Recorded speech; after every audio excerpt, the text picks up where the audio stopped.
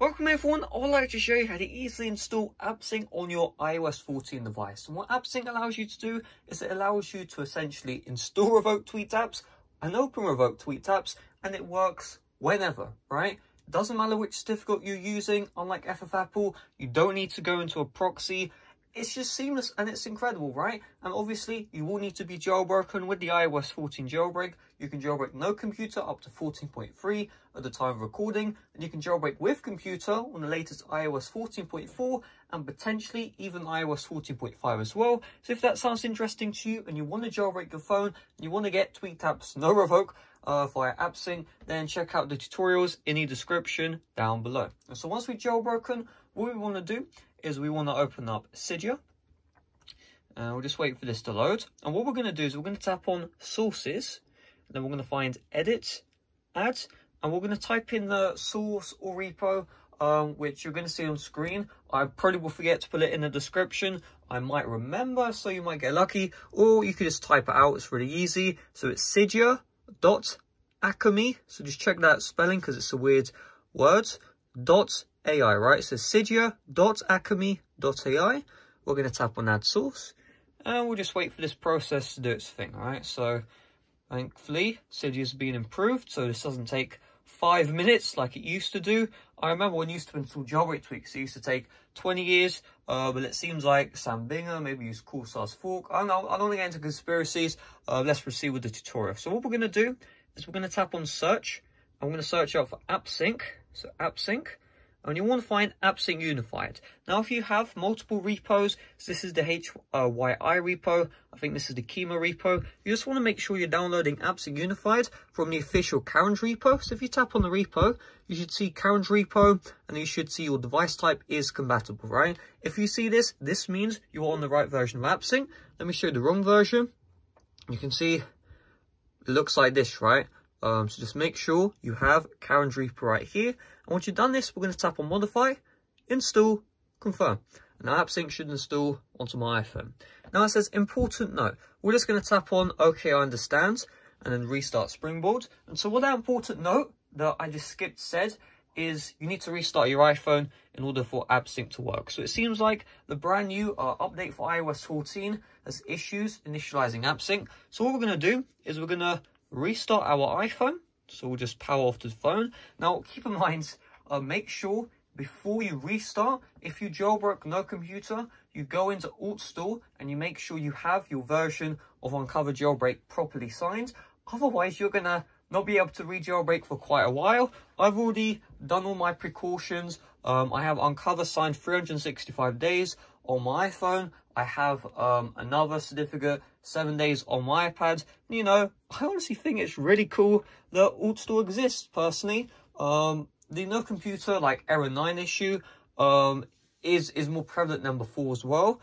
So one thing you need to keep in mind now is once you jailbreak no computer, you're going to have to use Alt Store in order to update your Uncover jailbreak. The reason why is because Uncover version 3.0.2 and version 3.1 completely block you from jailbreaking no computer.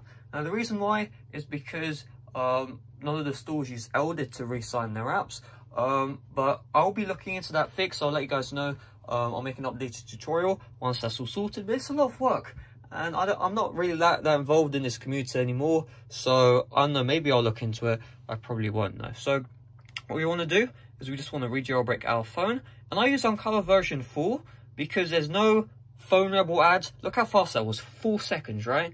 Okay, and obviously it doesn't matter what Uncover version you're on, even if you're on the earlier version 6 versions, although I do recommend you update to Uncover version 6.1. I've done that on my iPad Pro 2017, which is running iOS 13.7, and I will say substitute version 2 and Uncover incredible jailbreaking experiences, right? So what we want to do is after we've re-jailbreak, we just need to wait for this process to do its thing.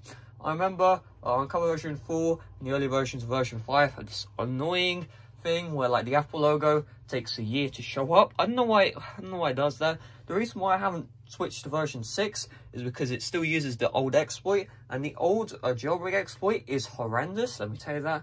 And the problem is when this exploit fails on my phone, it boot loops my phone, and so I need the best, you know, exploit success rate, and that's what Uncover version 4 provides. So once we jailbroken, again, what we're going to do is we're going to get our apps from AppSync, right? So really, you can use any third-party store. So for example, what I'm going to do is I'm going to show you a TutuBox for jailbreak. So we'll just go to Safari, and we'll go, well, look, COVID cases UK.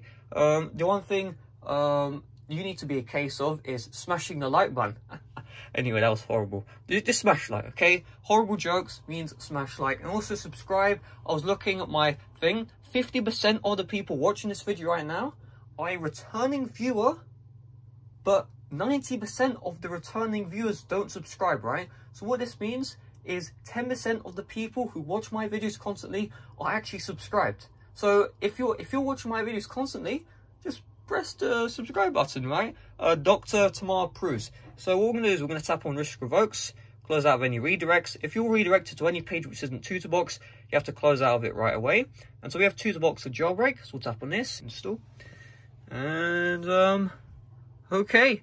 So it seems like we might actually have to reinstall AppSync Unify, because you saw the download just failed. So we will reinstall. There we go. And okay, so I reboot my device and didn't fix. That was kind of cool. So we'll just reinstall it. And you know what's really funny is that the older versions never had this issue, which means that the person broke the tool. Come on, this work for this video. There we go. Okay, so it seems like the reboot did nothing.